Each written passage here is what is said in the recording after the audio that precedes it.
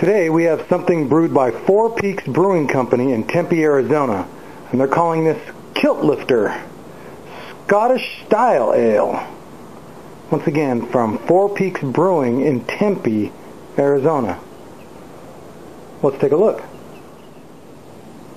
Four Peaks Brewing, Tempe, Arizona. They're calling this a Scottish Style Ale. Well, it's got some beautiful color to it. It's got a amber look.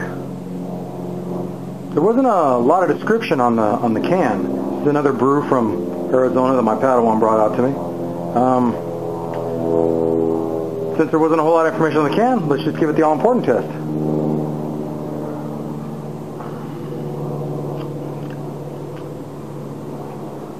For not having anything to go on other than just Scottish style ale, it's quite good. It's reminiscent of an amber. You can get that. It's pretty clear. I can see, my fingers through the glass. They're a little distorted. See a little bit of carbonation, a little bit of bubbles. Can't really make out a whole lot of distinctive, flavors in the smell.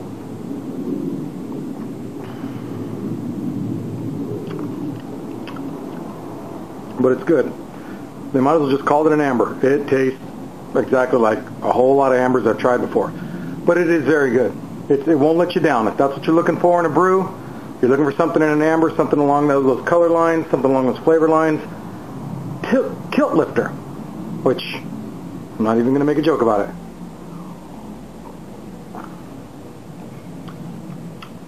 That is all right. That's quite good. I couldn't see drinking it out of a can, though. It's one of those beers that pouring it into a pint glass, let it aerate out. Drinking it right out of a can like it was packaged, I don't know. I don't know how that would affect the taste. Pouring out such a small opening. Nah. Let it air out. Let it sit in a pint glass.